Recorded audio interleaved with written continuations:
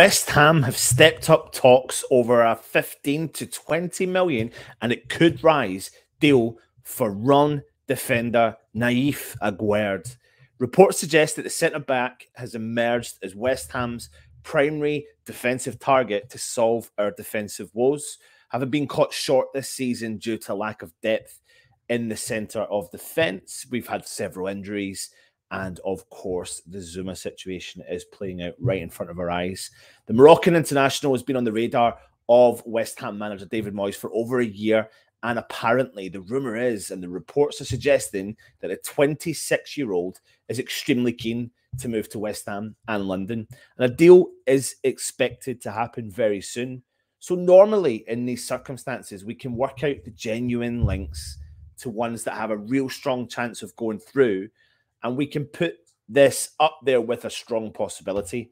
Now, again, let me reiterate, things can change. We have seen things like this happen before, but sometimes you can put two and two together and work out the final result. And we believe and are pretty confident this one could go through. Moyes is said to have wanted a centre-back who can provide balance on the left-hand side as well as a bit of pace.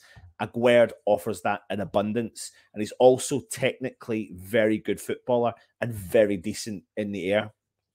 Averaging 4 clearances a game in the French top flight and ranking high for assists as a centre-half, he clearly has a talent to make the switch to the Premier League. And it's believed that one of the club's current options will still be moved on in order to accommodate this deal, but I don't know who would move on for him. I mean, the rumour is we can put two and two together again and come up with maybe Issa Diop might be heading out the door for that. And we're, reports are suggesting it could be anything between 15, 20, 25 million that could bring the man in. Now, he earns about 9k a week, and he netted 2 goals and registered 2 assists in his league outings in the most recent campaign. He averaged 4 clearances per game, winning 62% of his total duels. His ability in possession could also prove hugely beneficial to David Moyes, as he ranks in the top 10% for passes attempted and in the top 16% for pass completion among those in his position across Europe's top 5 leagues. Now, there's a comparison, and that ball-playing ability that he offers means that West Ham could potentially have our own Gerard Piqué on our hands, you could say. That's the biggest comparison that people make Aguerd to. They're noted to be quite similar because statistically they're very similar, and their style of play is extremely mirrored when you look at both of their performances. So, when Gerard Piqué plays for Barcelona, he's at the age of 34, and he may no longer be at the peak of his career. It's Aguerd who has 30 tackles in a season, which is more than Gerard Piqué in his league, in La Liga, in the 21-22 season. And he comes out on top with interceptions made from the top 5 leagues as well. And he's established himself as Ron's key defender during the last campaign. And although he still has several years left on his contract, they may be open to cashing in on one of their most prized assets, especially after West Ham have been chasing him for such a while. And something that's quite interesting when you look at these players and look a little bit more in depth is that there's always a likelihood that perceptions of your ability will not match reality. Things like clean sheets and goals conceded will almost certainly make you look bad. And even if you're able to beat all that to earn a positive reputation, bigger teams may still think twice about committing to bringing you in to your team. But for Aguerd, this may have been one of the main reasons why he never got respect he deserved when he previously played for Dijon. Admittedly, he didn't get a lot of game times due to injuries. Now, not awful injuries, might I add, but he was regularly injured when he was with Dijon. And the season came to a premature end in the 2019-20 season due to the pandemic. However, in the games which he did play, there were several signs there that he was a diamond in the rough. And we all know David Moyes likes a diamond in the rough. Whenever he played, the Dijon defence looked a lot less vulnerable. The quality of the build-up was elevated because he was so dominant in the air. and that affected things in both boxes. You know, and when he signed for Rennes, they were playing in the Champions League, and they were getting Champions League football for the first time in their history. So going from Dijon to a team playing at such a high level was always going to be a huge ask for a player of Aguerd, but he handled it brilliantly. The Champions League campaign was forgettable, but their new defender still performed admirably, while consistently delivering fine performances in Ligue 1. In fact, he played pretty much most of the season and finished that season with more appearances in all competition than any other season of his professional career. And it's evidence of his quality, and he was able to quickly become a key member of the side in just his first season, despite quite a large jump up in standard. And as a result of his performances, he was nominated for the Marc Vivian Foé Prize, awarded to the best African football player playing in the French Football Championship. He's impressed for his country, Morocco, at the African Cup of Nations, and he has several caps for them as well. The French media like him.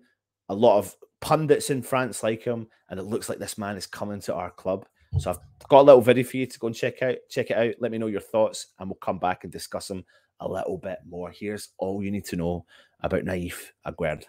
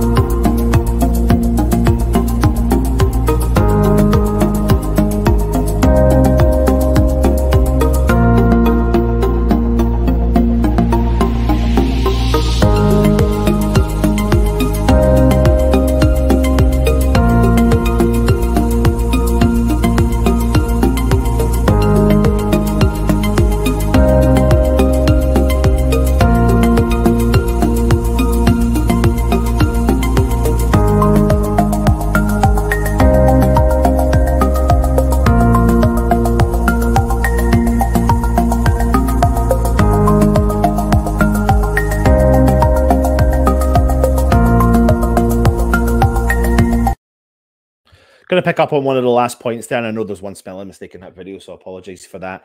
But he is a great passer of the ball, and he really is.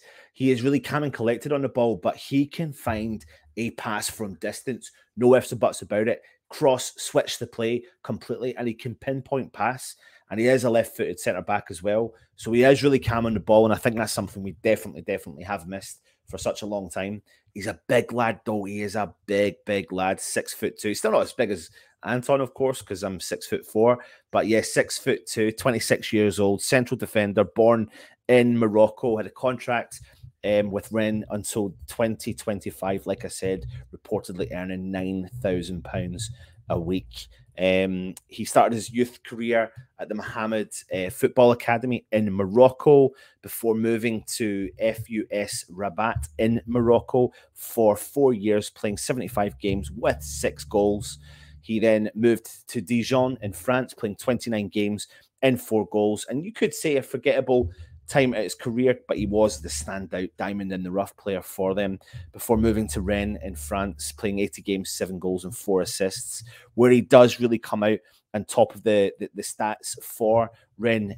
He completed in the last campaign just under 2,000 passes, just over 1,700 carries of the ball, 152 clearances, 108 advantages won, and 54 interceptions. That's ridiculous stats for a centre-half. People can say, well, he's going to be playing in a harder league in comparison to League One, but you know, there's still some top quality teams, and week in and week out, facing Mbappe, facing Neymar, facing Messi, you know, there's no mean feat there, you know, so he can obviously stand up to the equation. He is an international as well for Morocco, and made his debut back in 2016. He's got 19 caps, 1 goal for them, and he's represented them since the under-20 youth stages all the way through to the senior team. He's won Moroccan Cup, he's won the Moroccan Champions, and he's got the African Nations Championship under his belt as well. He defends from the front foot. He is a left-footed centre-back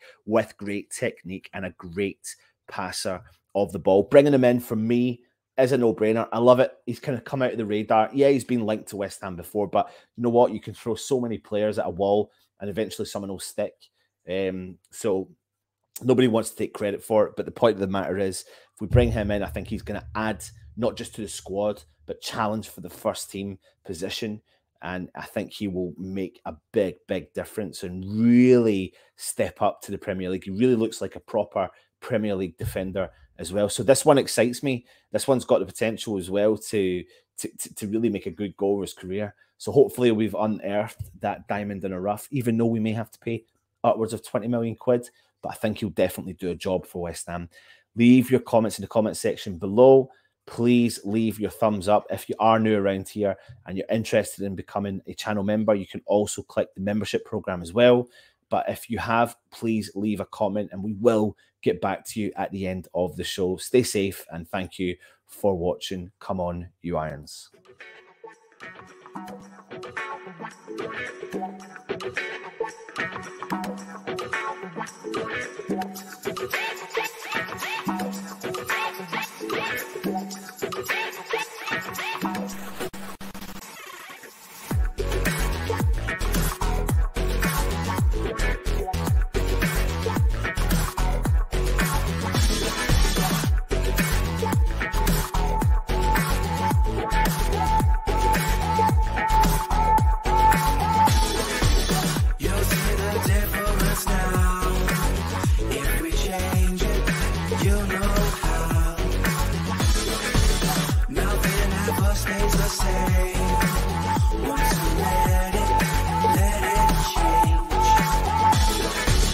It's like a family tree, part of you.